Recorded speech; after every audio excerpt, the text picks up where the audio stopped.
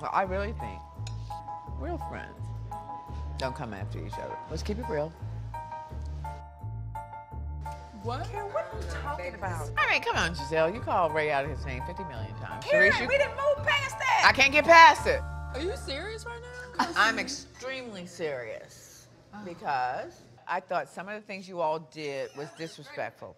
Robyn and I are gonna walk out, and I'm gonna allow you to read everything that's on the back of my shirt. What is Hey, that? Uncle Ben, tax reform. Giselle, you tacky as hell.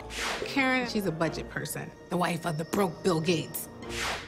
I brought all of us together at a lovely little book reading so we can hash out all of these unnecessary issues. So if you didn't bring it up then, I damn sure don't want to hear it now. But it's okay. It's cool. You're drunk. I get it. I don't touch your husbands. Get the f off my husband and apologize to him.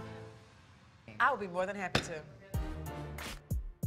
Yeah, I'll be more than happy to talk to Ray. I'll take him out to dinner. Be sincere, Giselle.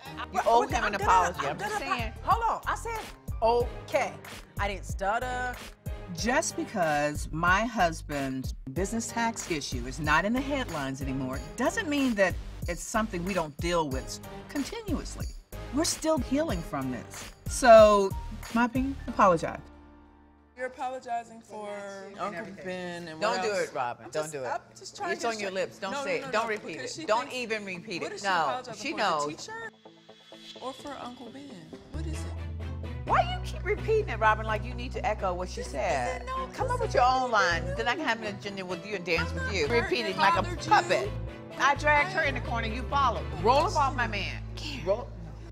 Let's do our fine restaurant voices. Robyn? Shut the up.